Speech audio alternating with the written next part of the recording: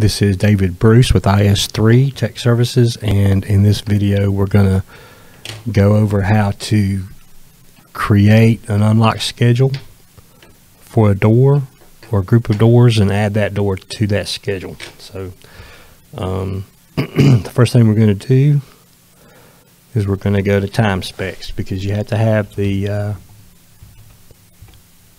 time spec set up to tell it what to follow. So we have these in here now. We're not going to use any of these for this. These are used for access levels, and I like to have different schedules for door unlocking activity in case they want to change the time for the doors, and it won't affect the access levels. So we're going to go new, and I'll say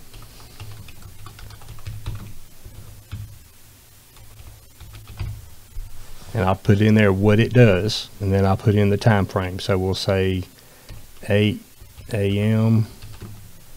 to 4 p.m. Monday through Friday. So I always put the time in here and what it does. So let's select the days and the times. The easiest way to do this is just highlight the whole thing and then type it all in 0800, and then using 24-hour time 1600 from 4 p.m. and then save that. And then once you have your time spec defined, you need to go to portal groups. Okay, and we're just going to say we're going to call this main entry unlock. Okay, and the time spec we're going to use is the one we just created.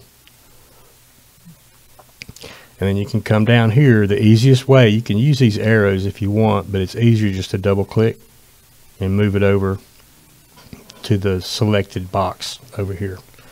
And then we'll save that. And now that the schedule's complete, the portal group is complete, that door should be unlocked right now by that schedule. So we're going to go to portal status and verify that, and it is an extended unlock right now. So, and then it should be relocking at 4 p.m. today, which is 1 hour and 1 minute from now. So, and then it'll follow that schedule every day, Monday through Friday. Thank you very much.